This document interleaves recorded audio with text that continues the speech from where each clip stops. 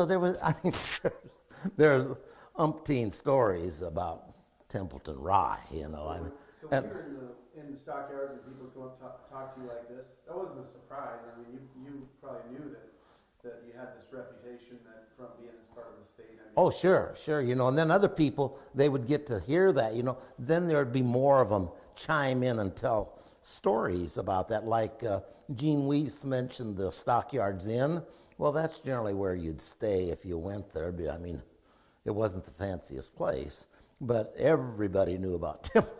If they were over 50 years old when I was 30, they knew about Templeton Rye in Chicago, okay? So it wasn't just that it was popular at the Stockyard Inn or at the Stockyards, that was the way they brought it into town, was in those trucks, right? Right. Mm-hmm. Well, as far as you know, you never had any in your trucks in the 60s. Huh? No, we did not. But I mean, you know, most of the whiskey moved from Templeton to Chicago, probably in cars. Mm-hmm. You know, I mean, just like we have the drugs today. You know, you don't load a semi up with them. You know, you try to hide it. So basically, that's what this was, because it was illegal at the time. Can you tell us more about methods as far as cars, or any stories that you heard about how they would do that? Well, I didn't hear anything more than he said that Ford cars, that was the car of that. And then they would take them places and soup the cars up so that they were a lot more powerful and go a lot faster than police cars. So that was the car of choice, was Fords. And then they would take the back seats out and stuff and maybe make just a fake back seat, you know, and the floorboards, they'd lift them up and put whiskey there. I mean, they'd hide that stuff. And then you know, that old guy told me, he said he was responsible for that whiskey. Now, when he got there, if he loaded 20 gallons, I'll just say, you know, there better be 20 gallons in that car when he got there.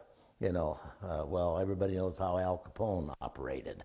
Wasn't good. So, but... you didn't question it too much, but did you get the impression he was working for Al Capone? He was working for Al Capone. Mm-hmm.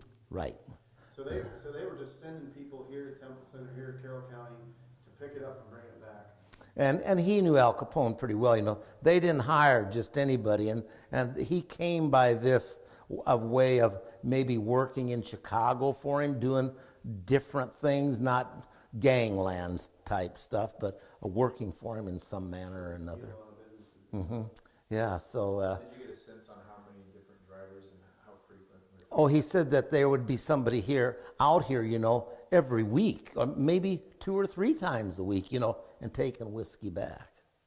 You know, and he was a fun guy.